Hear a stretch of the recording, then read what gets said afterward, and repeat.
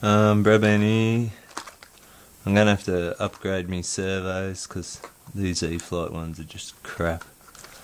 But it caused me to have a big crash the other day. Like, I thought because I'm not crashing I'd get away with the E-Flight ones, but no, they break in mid-air. Or you're just not even doing big stunts. But yeah, I got these Hot Gear ones. They're about the same price as the E-Flight ones, but they've got carbon gears. But the fellas at the shop use them, so they mustn't be too bad. They've got to be better than the E-Flight ones anyway. But yeah, I got sort of these, what are they? Twister 3D Storm boom, which fits perfectly on here, I reckon. And they're red, so red's better. Red's faster. It's scientifically proven. But yeah, I got the 3 servos.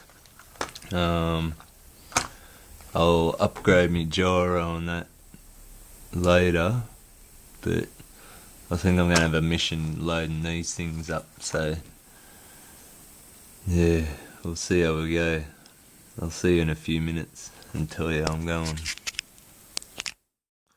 Yeah, just a note for newbies like me,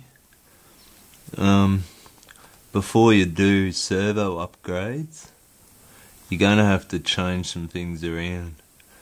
So make sure you know the position of your servos before you take them all apart.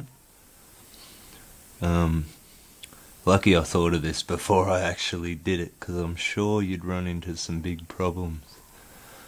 But yeah, because most opposites, like most servos that aren't E-Flight brand are opposite or whatever, or you know, just to make it harder for everyone. But yeah, so you know, draw your little position of your sticks and then just mark what, you know, what it's doing forwards or whatever. And yeah, hopefully it'll save me some trouble. But yeah, see ya in the next bit.